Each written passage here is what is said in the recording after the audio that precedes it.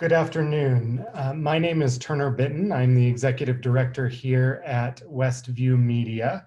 We are going to get started here shortly. I'd like to let the audience know that this event is being live streamed here on Facebook and recorded. So a recording will be available afterward. We are joined today by Tom Miller here from the Salt Lake City Transportation Division. The event is the way that this works is you can submit questions, and we'd invite the audience to submit questions here on the live stream. As the questions come in, I will collect them and I will put them in a queue that I will then ask Tom after he finishes his short presentation. So Tom, I'd like to welcome you. Go ahead and turn your mic on and your camera on. Hey everybody. Then if you would go ahead and introduce yourself, we'll go ahead and get started with your presentation. Yeah, my name is Tom Miller. I work for, like Turner said, the Salt Lake City Transportation Division. So we're in charge as a division of designing streets, doing outreach, making plans for the future for what our streets should look like. And then anything after the street is built, maintaining the street, et cetera, is done by our fellow divisions in the Public Services Department. So we're really happy to be here today to talk to you about the Typologies Design Guide. So Turner, do you want me to share my screen now? Yeah, go ahead and get going on your presentation. Great, thanks. All right. So today I'm going to talk to you about the Salt Lake City Street and Intersection Typologies Design Guide. Now that's a mouthful. Sometimes we call it the Typologies Project, the Design Guide, just the Typologies. And we're going to explain a little bit about what typologies are today. Basically, they are types of streets or kinds of streets. And traditionally in Salt Lake City, we've really only had about 3-4 kinds of streets. And we kind of apply them in different places, regardless of what kind of housing or businesses or industrial uses are there. So what the Typologies Project is going to do is it's going to create 15 new kinds of streets that are much more context sensitive or much more tailored to the places that they're in. So before we get started, I want you guys, everybody on the live stream today, to think in your mind. You can close your eyes if you want to. Think of the best street that you've ever been on. Think about what it has. Think about how you feel when you're on that street. What do you hear? Is it warm? Is it cold? Is it shady? Is it sunny? And think about that for maybe 10 or 15 seconds. We're going to have some silence for a second.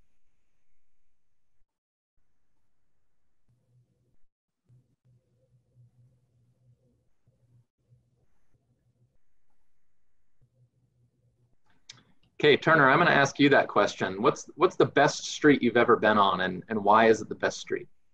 Well, I'm a bit of a street nerd, but I think the first thing that came to mind, a couple of years ago, we had the opportunity to travel to New Orleans, and we stayed in an Airbnb in an area called the Garden District. And the street that sticks out in my mind is the street that our Airbnb sat on, because it was this big, beautiful, tree-lined street, and it had a trolley that ran through it. So we felt like the entire time we were in New Orleans that we lived in the city. We only rode the trolley. We were able to walk everywhere. And I'll never forget how much I loved that part of the city, and particularly the street that we were on. Yeah, thank you. That's wonderful. Streets are really the lifeblood of our communities. High quality, equitable, safe communities all have one thing in common, and that's good streets. And so what we're going to talk about today is how we can make our streets in Salt Lake City even better. Research shows actually that our streets in our minds and kind of how we feel, our emotions, our streets are much like our living rooms. We look at them all the time. We look out our windows, we look at our street, we pull in and out of the driveway, we go for walks. We're almost as familiar with the street as we are our houses. And so any changes to streets is like somebody coming in and saying, oh, you don't need that couch, you don't need that TV. We're gonna give you a new one. We're gonna redesign your living room. And sometimes that's that's very, is very alarming. So today we're going to talk about these proposed changes to our street design and what it means now, what it means in the future, how you can provide your comments, and how we can, as a city, serve you best and make sure that the streets are as reflective of who you are as you want them to be. So a little bit about streets. Turner said he was a street nerd. I'm a street nerd too. Streets make up about 80% of all public space in our cities. That's parks, government buildings, libraries, plazas, streets. 80% of all of that space that's not private is dedicated to streets. So more than anything else, our streets define who we are as a community. But traditionally, our streets have pretty much been focused on one thing, and that is moving our cars and storing our cars, providing some trees and providing some sidewalks. They're all great things, but we know that our streets can do much more, and they can reflect better how we live our lives right now than perhaps when they were designed and when they were built 20, 40, 100 years ago, 150 years ago in some cases, so that our streets are better reflective of how we live our lives today. Now, this is a street in Fair Park. This is 1200 West, just south of 600 North. Now, this street, if you look to the right of where this image was taken, is just a residential street. It just has homes along it, your average Fair Park home. But the street is exceptionally wide. Now, when streets are too wide, as some of our streets in Salt Lake City are, they're a tremendous liability for us as taxpayers. I also live in Salt Lake City and pay my taxes in Salt Lake City. And I know that what goes into maintaining this street is a lot of money, and not necessarily money well spent, as we see that only a very small portion of this street is actually used for its intended purpose. And as we build more streets, or as the city grew decades and decades ago, and we built more streets, that increased and increased and increased the liability to the city and how much we spend on maintaining our streets in the future. Now, streets that are too wide or too fast are also unsafe. They require not only the societal and the personal cost of crashes and whatnot, but they also require additional expenses to make the street even a little bit safer. But we can do a lot better. We can design the street, the width of the street, the speed of the street, the materials on the street, the shade of the street, to be more inherently safe, rather than just asking people to drive the right speed. People will feel naturally like they should drive the right speed. Now, when I say that our streets are too wide, I don't want you to think that the Typologies project will be making them too narrow either. We want them to be just the right size, depending on where they are, right? Depending on whether they're in front of a home, or in front of a business, or in front of both, or in our downtown, or in an industrial area. And so we're going to talk about what the Typologies project does. Now, it's interesting too that 1200 West, just south of 600 North, and 1200 West, just north of 600 North, look dramatically different. Even though they have the same kinds of homes, they have the same amount of car traffic on them, they're much, one is much wider than the other. And this is because different areas of the city developed at different times with different standards, different private developers developed them. And so they kind of reflect what our values were at the time. But we want to make sure that our streets are the right size for the right context, and that we don't have all of this varying width and varying design depending on when it was built. So what else is the Typologies project going to do? It's going to fix these problems and more. Basically, it will design better streets that are the right size for the right places. And I don't think that I exaggerate when I say that this guide, this design guide, is perhaps maybe the most important transportation design project that we've done in the last maybe 20 years.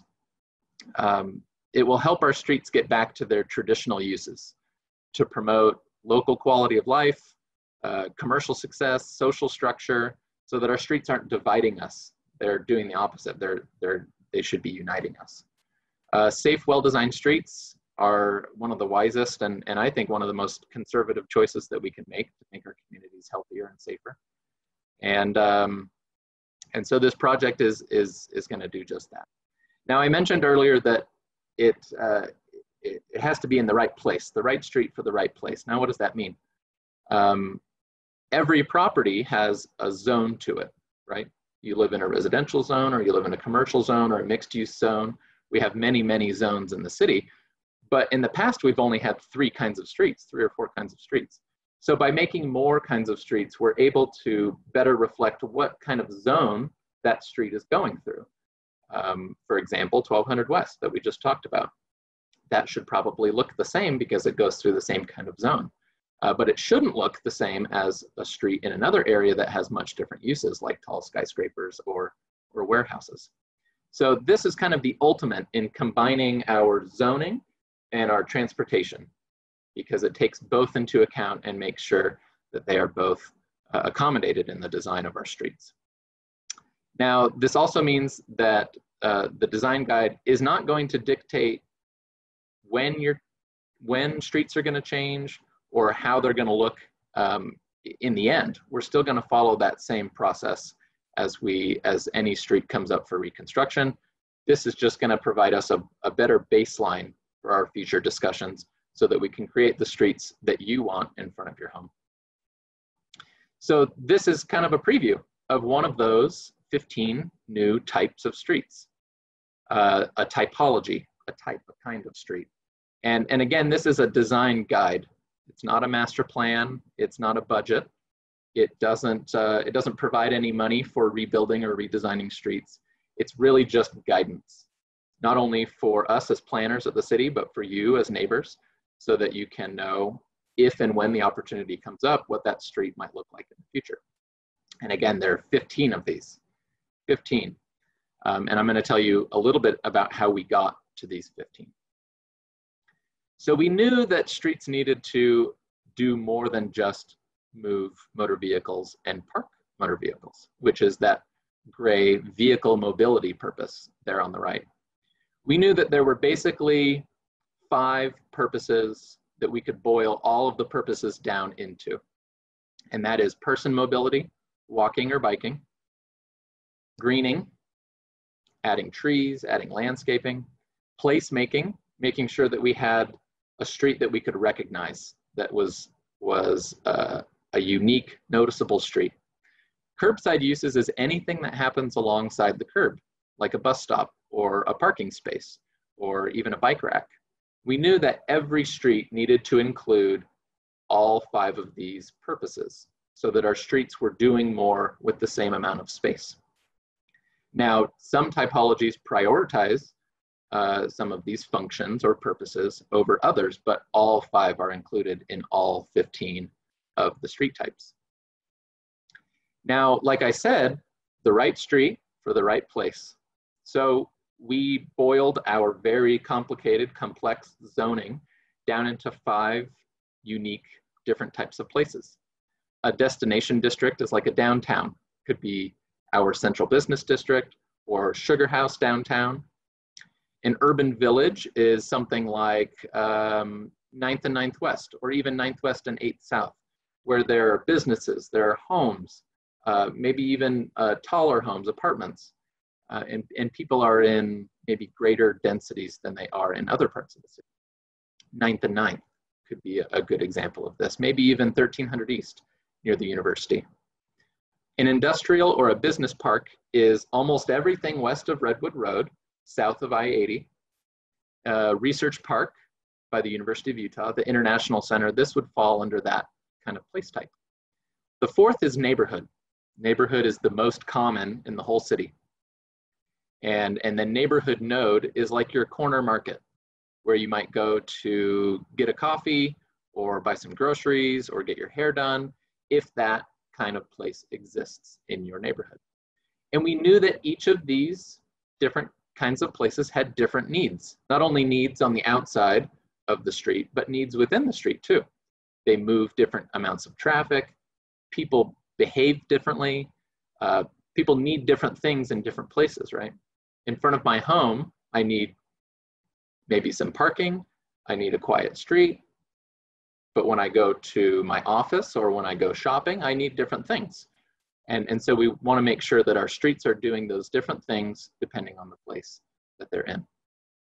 So then we've taken these 15 new typologies based on their function and based on their place, and we've applied them to every street in the city.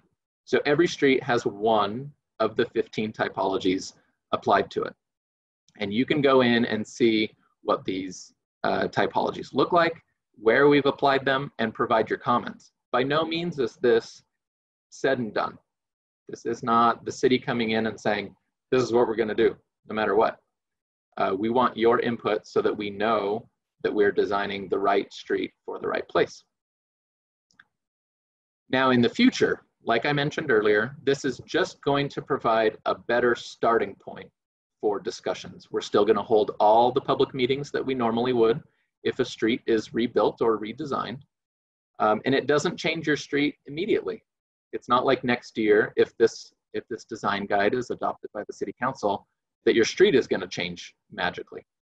It's only if and when a project would be happening anyway on your street. And I'm going to repeat some of these principles throughout the presentation. So what else is the Typologies Design Guide going to do? It does a lot. It's going to begin the process and has begun the process of updating an ordinance or a law that the city has called the Complete Streets Ordinance.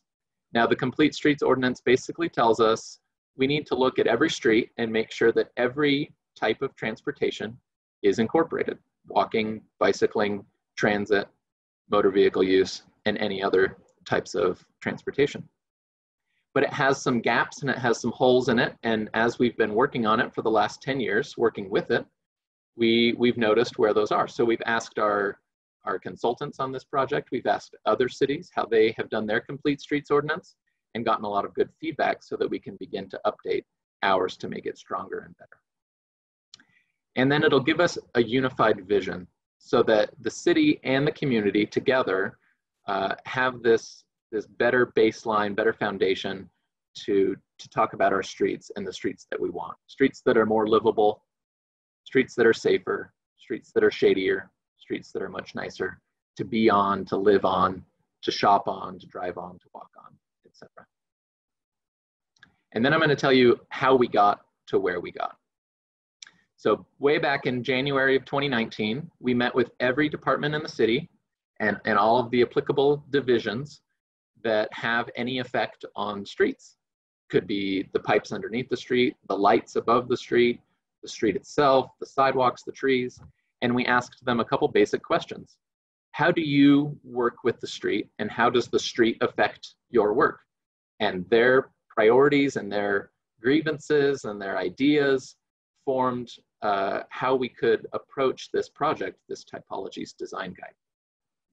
Then, like I said, we got some guidance on how to update our ordinance.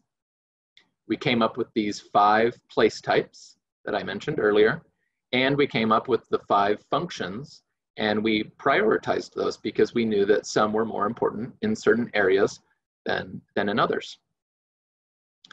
Again, those 5 functions. These came from what people had told us for years and years and years that they wanted their streets to do better. And then I'll tell you a little bit about survey data that we got last year. We looked at our transportation and other master plans to tell us not only where, but what should it be happening in those streets, like the pedestrian and bicycle master plan from 2015, the transit master plan from 2017, Plan Salt Lake, community master plans like the West Side master plan, our zoning ordinance that I mentioned earlier, even UDOT plans, other regional plans, so that we weren't ignoring what we had heard and what we had done in the past as a community and as a city. And then we developed some performance measures. So performance measures basically tell you, is the street working how you wanted it to work? And we have them broken out by those 5 functions. So we have different ways of tracking if a street is successful or not. How much of the overall space is dedicated to green space? How many people are walking and biking? How long does it take them to walk and bike? How safe do they feel? Things like that. We looked at some critical dimensions too. like how wide should the gutter be? What types of trees should we have? So that we were including those in our designs and we didn't have to rethink it after the fact. And we've been working with UDOT because it's not just city streets that we travel on and live on in Salt Lake City. We have many, many other types of streets in the city, and they have been wonderful partners, equal partners in this process, so that we have a unified approach in how we approach and how we deal with our streets, design our streets, and maintain our streets. I did mention earlier that we did a survey last year. There were 1,200 responses, and this is what people told us. They told us that no matter where throughout their daily life, no matter their age or their income or their transportation choices, everybody told us that person mobility, walking, biking, using wheelchairs, is the most important function of our streets, followed by greening, followed by placemaking, then curbside uses, and then vehicle mobility. Now, vehicle mobility being last does not mean that it won't be included. No, that's not what it means at all. It just means that when we design a street and we look at these typology designs, we know where we need to put our priorities first. And when push comes to shove, the higher priorities, the things that people in Salt Lake City prioritize most, will likely win out. And then this was true regardless, again, of where people told us that they were responding from, whether it was from near their home, near their work, near schools and parks, or near shopping. It still followed this same trend. And you can see more detailed results from that survey that occurred last year on the webpage. And that webpage is there at the bottom of the slide. Okay, so all of these things together, put them in the trash compactor, and what came out? These 15 typologies that I mentioned earlier. And now I'm gonna run through real quick some examples of these 15. I'm gonna just show you a couple and then invite you to look at the rest of them online. So here is a typical typology. It has a name, a description, and an info table on the side. Now that info table has a couple of things. It tells you the typical width of a street where this typology might be applied. It tells you the different things that might go into that typology design, like a travel lane or a bus, or sidewalks or parking or bike lanes, and how wide they should be. It also talks about some planning and zoning information, like how tall and how far away from the street should the buildings be.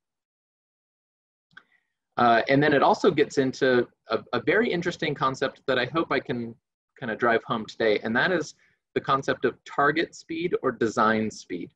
This is not speed limit. Speed limit says what the maximum speed on a street should be, but often we don't design our streets for the number that is on that speed limit sign. What the Typologies project is going to do is design the street to a certain speed and then have the speed limit sign be that same speed. So that if you want your neighborhood street to be a slower speed, we wouldn't just put a sign up, we would design it in such a way that people would drive slower and it would be a nicer street. And then lastly, those 5 functions that we talked about before, the critical functions that are in all of the typologies, we have those with different priorities depending on where that typology has been applied. And then we have this design right next to it. So the design and the table talk to each other. What it says on the table is what's reflected in the design. Here's a little closer look at a section view of that street, and then a bird's eye view from up top, and you'll see this on each of the typologies. Now this is a street, the Urban Village Main Street is what it's called, that could be like 900 South through 9th and 9th, or maybe Indiana Avenue in the future, where you have homes next to grocery stores, next to markets, next to parks. It has to serve multiple functions. And this is what it may look like. This is just an example from a town in Oregon. Here's another example of a bigger street, like a UDOT street, maybe a Redwood Road or 400 South in downtown. This is maybe an example of what that might look like. It still has to move some traffic because it's a major road, but it's a much calmer, much nicer experience. This is maybe the smallest street that we have. This is called a commercial shared street. where people can shop and walk and bike and eat and drive all in the same space, all between these buildings that are fairly close to each other. And then a neighborhood corridor. And this is the last one that I will emphasize. We would invite you to see the rest of them online. This is like, you know, the main street that goes through your neighborhood. Could be like 1700 South in Liberty Wells area, or maybe even parts of 600 North, parts of 300 North. This is what we would like them to look like in the future. We know that all of those streets right now have much different needs and different contexts, and right now, different designs. But we want to make sure that they are the right size for the right place. This is an example of what that might look like. A narrower street, still a street that allows cars to pass each other and a lot of cars to come to and fro, but a space for everybody, and well designed and well manicured. So we're going to invite you to review a few things online. These 15 street typologies, or kinds of streets. Go through each one of them if you'd like to, or just choose the ones that are near your house or near the places that you frequent often. Take a look at them, and then below every single typology there is a survey, and you can tell us whether you like the design or whether you don't, what you like about it, what you don't like about it, what you wish that we would change about it. And then look at the map.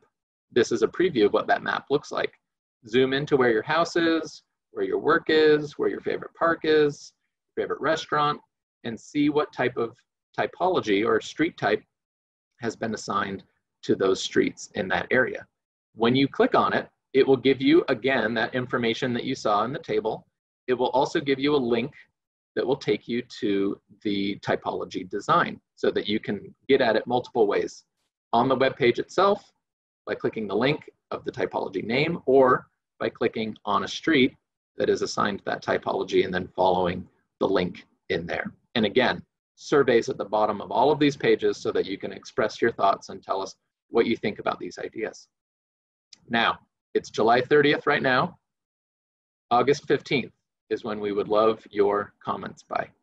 That's in 2 weeks, a little bit over 2 weeks. After that, we will work on incorporating all of your comments into the typologies. We will come up with a much better version, I think, if we're incorporating your feedback. And then we will present that version to the City Council. So when the City Council hears it, there will be another round or opportunity for input, and we would love your input at that time as well. So again, here's the website, big bold letters, and here's that timeline. Review right now, provide your comments by August 15th, and then in the fall, we will be presenting that final plan to the council, and we would love your additional input at that time as well. So to conclude, streets should be safe for everybody, and they should be for everybody. Regardless of where you are throughout your day, you should feel safe. You should feel like you're getting to where you need to go efficiently and safely, and that you enjoy the places that you live and that you work and that you recreate in. The design guide is going to be just that, guidance. It will help us to make better progress, have better conversations, and to reflect the needs that you have in your communities and on your street. And so we hope that you'll take the time to provide your feedback and to let us know what you think, and we look forward to that. Thank you.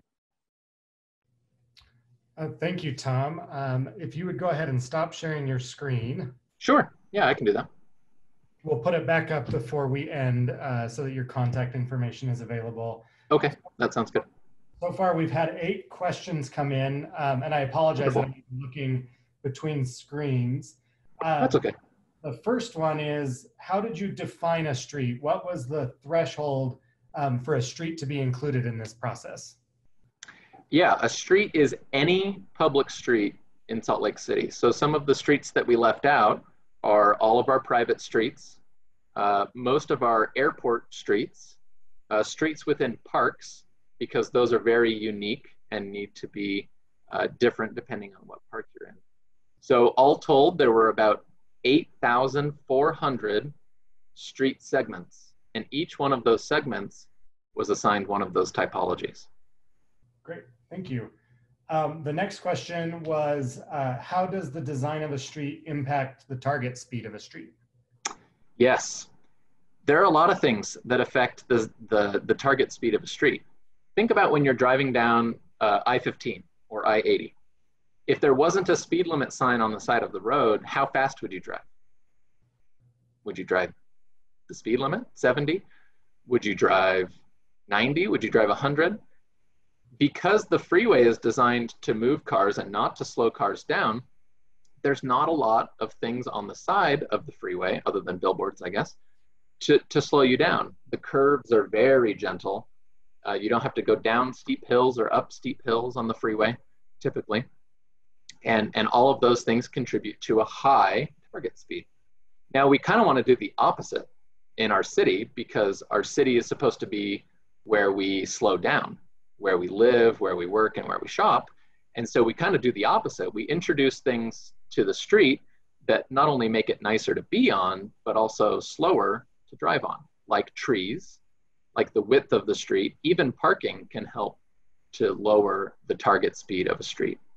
And so we'll incorporate more of those things, more trees, bigger trees, better trees, wider sidewalks, narrower streets, so that we can achieve those target speeds that we would like to achieve. And I will mention that in these draft proposed materials, the fastest target speed that we have in the city is about 30 or 35 miles per hour.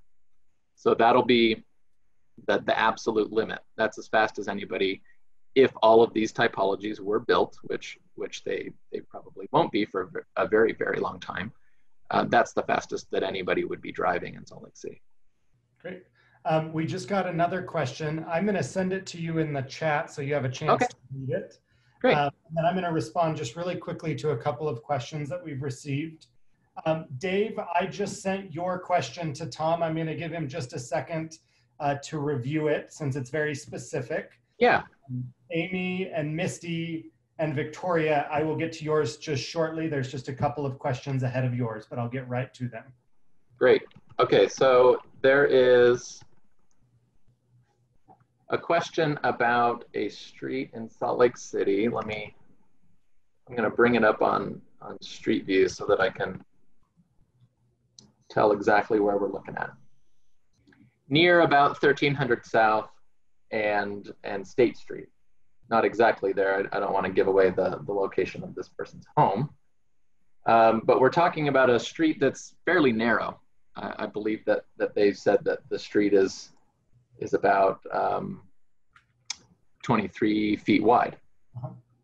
Now, not everything that's in all of the typologies will fit on every street, because we know that especially our residential streets have a lot of variance. Some are really wide, some are really narrow. And that's why we have those priorities, those 5 functions of the street, of the right-of-way, so that if we don't have enough space, we know the things that are of lesser importance, the things that might be taken out of the design, so that we can fit what is most important into the street when it's constrained. Now, the other way, if the street's too wide and the typology doesn't fill all of the space that we potentially have, then we would also use those priorities of those 5 functions to add more space first to the things that are most important. Thank you. Yeah. So the next question I'm going to go to is, can you explain what complete streets is? Yes. Complete streets basically is that every street should work for everybody. And that is everybody regardless of their ability, regardless of their age, regardless of what transportation options they choose. So whether they're on a train or in a car or on the bus or on their bike or walking or in a wheelchair, they should feel just as safe on any street, regardless of that choice or the time of day or any other factors. So what the Complete Streets Ordinance means is that when the city redesigns a street, we try to the best of our ability to design it for that goal, that everybody feels safe and comfortable no matter what circumstance they find themselves in. Right. There's a couple of questions here, and I'm going to kind of merge them into one question. Sure. They're all in kind of a similar vein, but what neighborhoods were included in the survey? And then can you kind of give a breakdown of the survey responses? And the question here is that 1,000 responses is approximately half of 1% of the folks that live in Salt Lake. Yep. Yeah, and that's a great point. You know, we didn't get 200,000 responses to the survey, and very often we don't. 1,200 to 2,000, a few thousand is typically our response to surveys. Now, we had it open for about 2 months, and we tried to get it out to as many people as possible. But obviously, we didn't get it out to everybody, or else we would have 200,000 responses.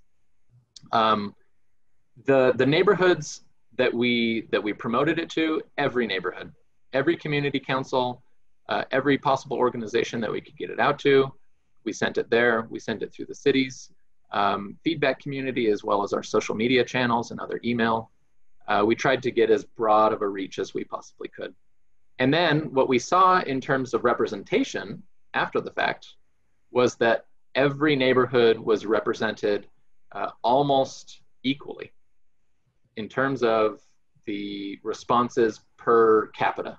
Or if there were 10,000 people in your neighborhood and 20,000 people in this neighborhood, the other neighborhood would have twice as many responses, but still be representative. The one exception to that, however, is Glendale. We had a slightly lower response in Glendale than we did in other neighborhoods. And you can see that in the map that is provided on the survey response summary that's at the bottom of the project website. It's in the bottom left side of that graphic summary. So you'll see that there. Thanks, Tom. I have some work to do because I'm the Glendale Community Council chair, so we got to get surveys in better. Well, yeah, let's flip the script, right? Let's get Glendale the most responsive to the surveys that are open right now. That would be great. For sure. So the next question, I guess it's not as much of a question as much as a statement, but from my understanding, the public comment period is still open right now. Absolutely. What kind of questions are you learning about, or are you looking for from folks right now? What kind of feedback would you like them to provide you? Honestly, anything. We've heard a couple common themes as people have emailed us questions, and as we reviewed just a couple of the responses that have come in so far. A lot of them boiled down to how is this going to impact me, and how is it going to change what the street in front of my house looks like. And what I've responded to those people who've asked, and what I'll say now is that if the design guide, the Typologies Design Guide, is adopted by the City Council, immediately it doesn't change anything. All it does is provides better guidance for decision makers, for the public, and for planners and designers like myself when a project does come up, if a project comes up on your street to be redesigned or reconstructed, in order to have a better starting point for those conversations that will still proceed. Another question that I've gotten is this a 10-year plan? Is this a 20-year plan? You know, what kind of horizon or what kind of deadline does this plan have? When can we expect it to be done? And I think the simple answer is there is none, because it takes decades and maybe even hundreds of years for every street to be redesigned and reconstructed. And we don't, we know that this is not going to be a fast process and something that's going to happen within our careers at the city or our lifetimes, perhaps. But it does provide that vision, that design guidance, that foundation for how we can have those conversations in the future. Thank you.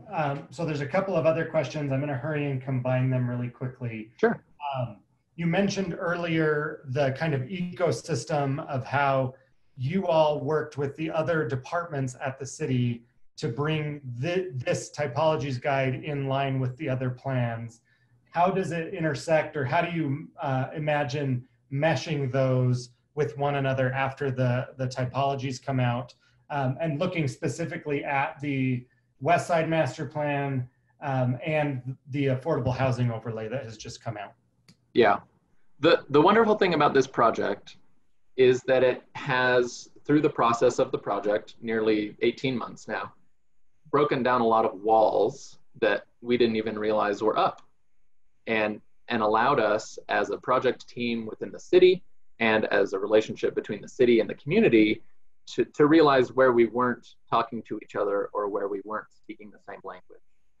So because the typologies design guide is based just foundationally on the zoning and the goals that are in the West Side Master Plan, in Plant Salt Lake, citywide goals, and community-based goals, we know that it's, you know, they're not conflicting, they're not fighting against each other, they don't have competing interests.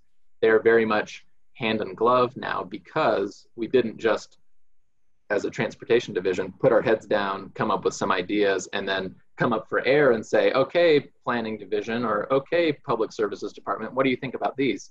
It was a process that we all took together and made sure that everybody's input was included and not just transportation, because for a long time, streets have been about transportation.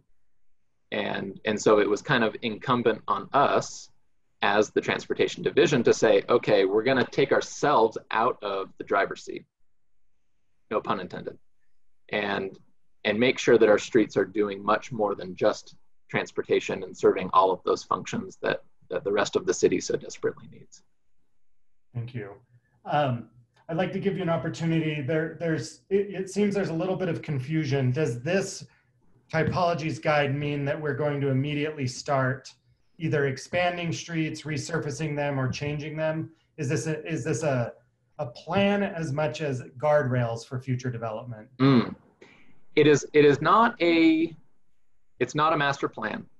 It does not specify when projects should happen or where they should happen or how much budget they should need. It is just a design guide.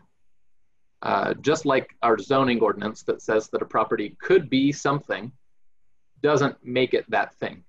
I live in a mixed use zone. I live in a single family residential house. Just because the zone is mixed use does not mean that my house has suddenly become you know, a multifamily apartment complex. So the same thing with the typologies project. It is really just, like you said, guardrails, guidance, things that will help us to make those decisions in the future, but by no means does it change or dictate when things will change immediately. Thank you. Kind of along those lines, after the guide is published, what happens? Are residents still able to provide feedback when a street is resurfaced? If things are being changed, what does the kind of decision-making look like? And we had a specific question for how the parking is decided for which side of the street. What does this kind of look like? Yes. So because this is only design guidance, what it will give us is a starting point for speaking with the community when a project does come up for redesign. And we will not skip any part of the process that we have done in the past when a project comes up. And in fact, we'll probably make the process even more interesting and more involving, because there will be already a design to react to build off of, to alter so that it fits the needs of that community. About 6 months ago, when we were starting to see these pieces of the typologies design guide come together, there was a discussion in the city whether this would shorten our project timeline, whether it would shorten the amount of time that we have to engage the public or cut out public meetings or anything like that. And we determined that absolutely no, that this would still keep that wonderful process that we have of incorporating everybody's input, but all it would give us is not only a better starting point, but hopefully, and this is what we hope, a better final result. The process will still be there. The opportunities for input will still be there. The opportunities to alter the typology to fit those specific needs will still be there. And like I said before, we hope that the result will just be a better result. Thank you. Yeah. The next two questions kind of deal with cost. So yeah. some of these typologies, it appears that a complete redo of streets is going to be required. Is there a budget for doing that? And how does, we already have a difficult time paying for redoing the streets that we have. With this vision, what does that process look like moving forward, and how do you plan to do that? Yeah, it's an excellent question. And I think it actually piggybacks really well on the last question, and I hope to expand on that. The city, after the Typologies Design Guide is completed, will begin on their transportation master plan.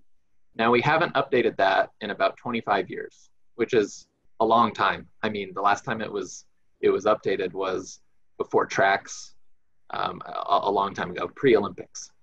And that transportation master plan will deal with those questions of phasing, budgeting, policy issues, how we're going to fund this new vision for what our streets might look like.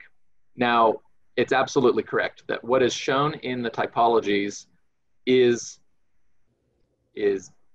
better, is more intense, more trees, more sidewalks, more things that we don't currently have, and obviously those things cost money.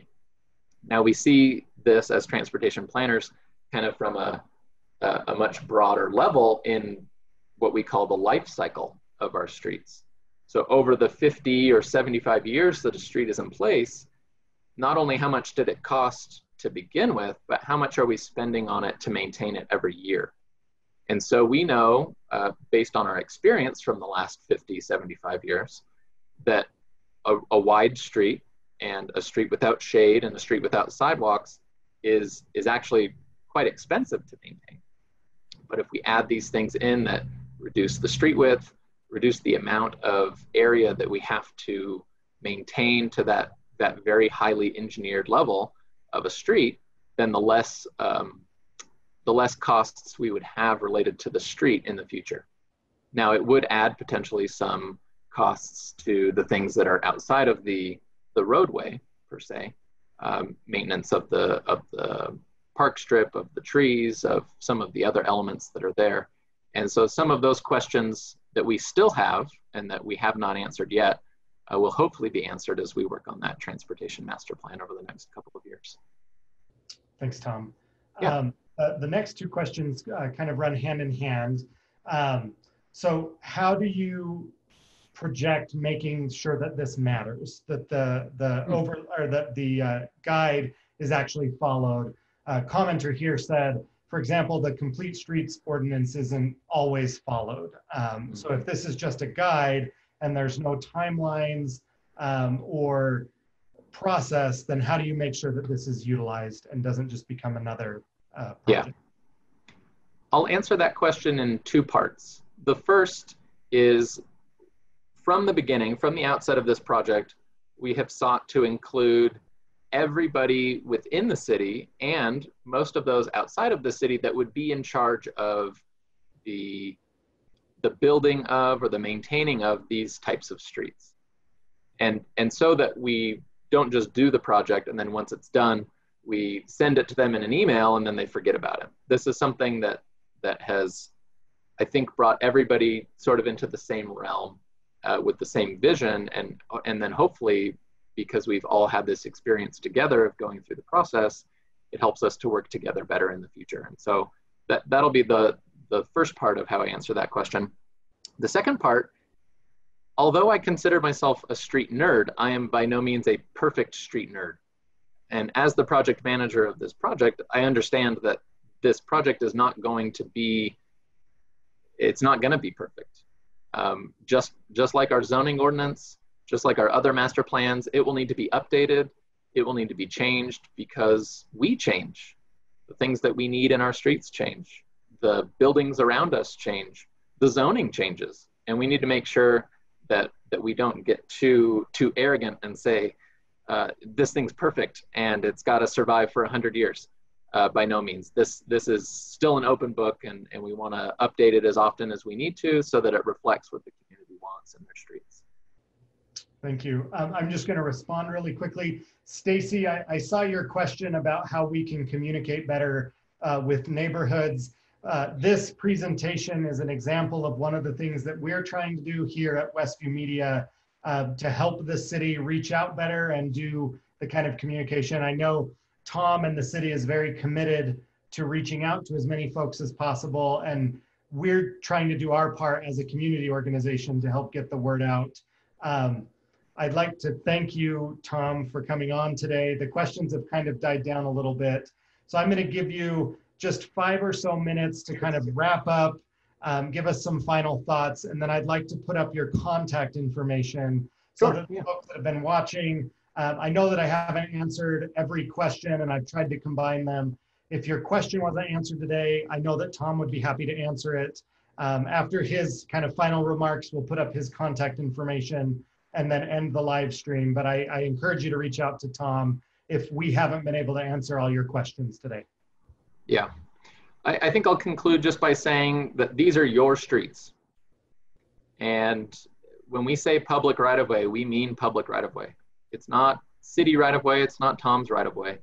And our streets should work for everybody that uses them. So I don't want you to take anything that I said today as gospel. If you disagree with it, that's wonderful. And that's what we want to hear. We want to hear what you think about these materials because we have this opportunity between now and the end of the year to incorporate your feedback and to make sure that this is as good as it can possibly be. I think that this will be a major step forward, but by no means does it get us to the finish line. We still are committed to working together to make sure that our projects are high quality and that they reflect the needs and the desires and the culture of the different communities and the different neighborhoods in our city. So stay involved, make sure you tell us what you think, and then make sure that you keep a lookout for if a project is happening in your area or areas that are important to you, so that you can make sure that you provide your feedback and stay up to date on those projects. And again, if anything comes up, if you can't figure out the website, if you try putting your survey in and your internet dies and anything that happens, send me an email. You can contact me either through the website, my email's at the bottom, or I'll put my contact information up. And I'm an open book. I would love to help and love to answer any questions that you have. So thanks for your time. I know that that's a lot of time to give, and we really appreciate it. So August 15th, we hope to hear your feedback by then, and happy to continue the conversations after that. And does your final slide include the link to the feedback? It does. Yep. Let me share it real quick. And I just want to thank everyone who's tuned in today to the live stream. As we said, if we haven't answered your questions today, please feel free to reach out to Tom. And then the URL there is how you can submit your public comment. So we appreciate your time. And with that, we are going to end the live stream. Thank you all for joining us. And thank you, Tom. You're welcome. Thanks, everybody.